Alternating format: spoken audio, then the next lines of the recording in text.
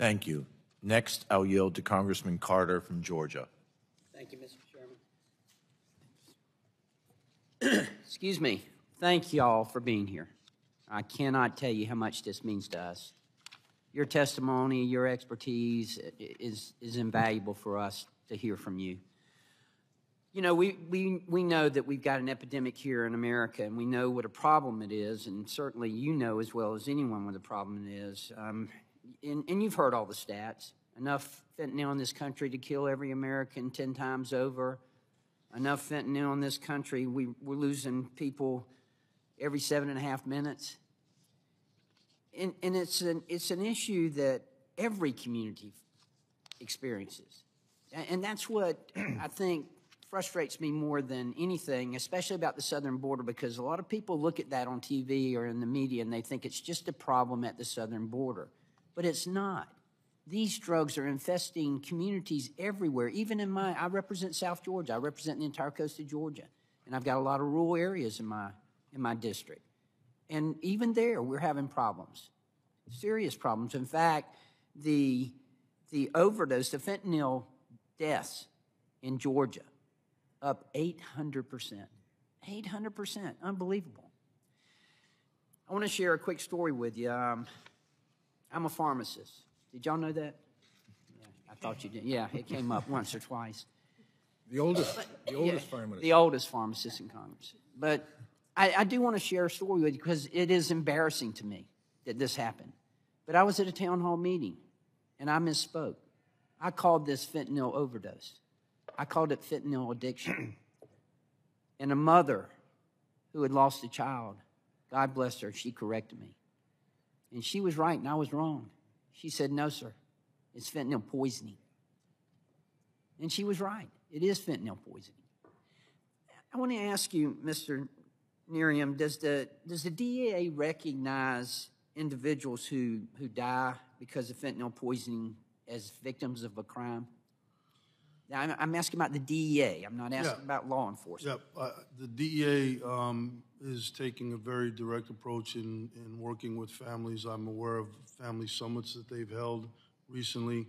I do know that there have been times when death resulting from charges were pursued, and so it is something that we're very focused on. Over 107,000 overdose deaths in this country last year, many of them due to fentanyl.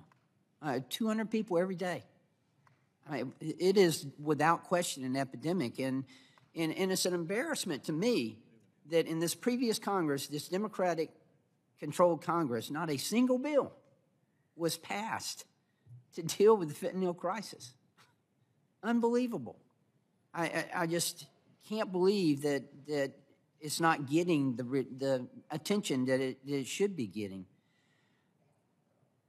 I want to ask you, again, Mr. Canary, and I want to actually publicly applaud the FDA because I know that they have already started with the packaging information for over-the-counter naloxone. They've actually started preparing for that, and I applaud them for that. Even though it hasn't been passed yet, they've started, and they're encouraging companies, manufacturers, to apply for that. They want this to happen. I think that's unprecedented for a government agency like that, especially the FDA, to take that kind of initiative, and I thank them for that. Dr. Westlake, what does that look like in your practice? What does it look like in community pharmacy if we have that available? To have so you have to prescribe Narcan? Right. I think it's fantastic. I think it's a great idea. It really doesn't make any sense why it's not. Because there's no harmful effects from it.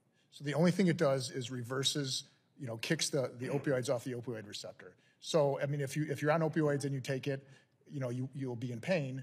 But if you're not taking it, if I took it right now, I wouldn't feel anything. There's no side effects to it. So it's one of those things where I don't see any reason why there'd be any reason to have it be prescription. Good.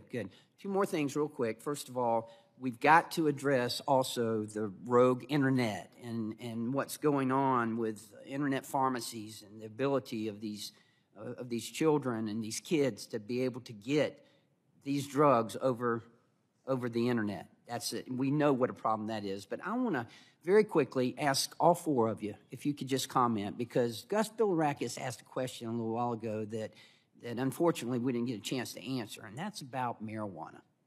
And I just want to know your thoughts, and I'm not going to preface it with my feelings. I'm just asking you your thoughts about marijuana and the legalization of marijuana.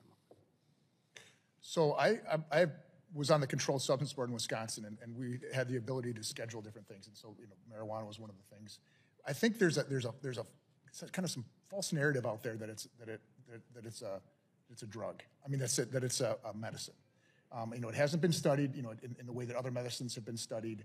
I think the true argument to have is that, it's definitely an intoxicant, and should it be legalized as an intoxicant?